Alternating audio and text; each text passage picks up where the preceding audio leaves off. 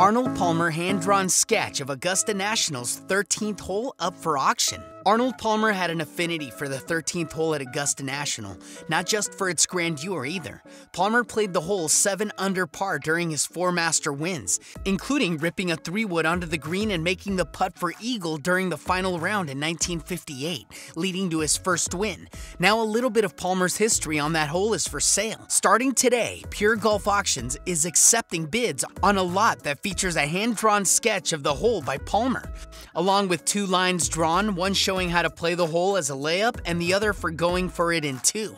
The sketch is signed by Palmer in his trademark, fully readable signature. Although the opening bid is only $750, expect the final figure to be well into 5 figures. For reference, last year a pair of signed Palmer golf shoes from the 1958 Masters brought $66,000. In another auction, Palmer's winning putter from the 1967 Masters brought $97,000. Other items include a Tiger Woods signed 2005 U.S. Open staff bag, as well as an original U.S. Open program from 1929 at Winged Foot Golf Club, which Bobby Jones won in a playoff.